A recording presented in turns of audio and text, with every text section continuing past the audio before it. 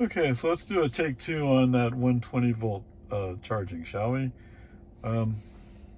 So I am currently at 34%, which translates to 106 miles.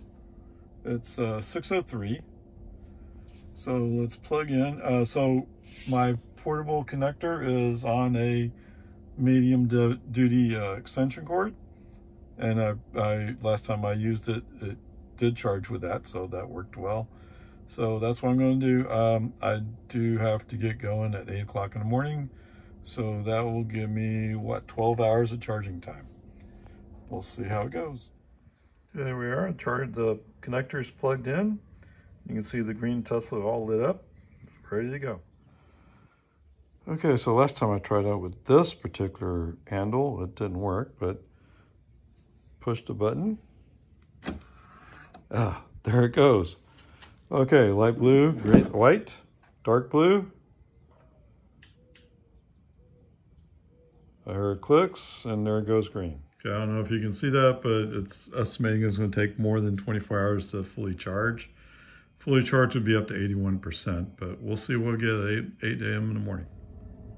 Okay guys, here we are at 7:35 a.m. We're at 56%. This translates to 173 miles. That's plenty, actually. What are we at, about 50? I'll go back and review and tell you what it was, but I think that's what I got. Since I opened the door and the air conditioning came on, it recalculated all the stuff, but I think we were down around 10 or something like that. I'll go back and review, see what it says. We've had 16 kilowatts, or kilowatt hours. So we're doing pretty good. So this is I plugged in what, 5:30 last night. So it's 5.5. So 12, 13, about 13 hours. 13 hours, I went from 34% to 56%. Anyway, like I said, I'll go at the numbers and I'll give you a recap. So for those of you who haven't seen this, down here, press the car icon menu, charging, stop charging. Okay, we got 16 kilowatts, unlock charge port.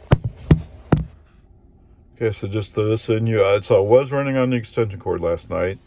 When I unplugged the extension cord, it was a little warm. So it goes to show that you should be using the best quality that you can.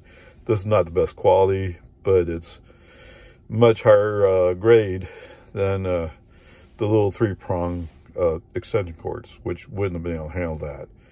So just something to look out for. It wasn't hot, it was just warm.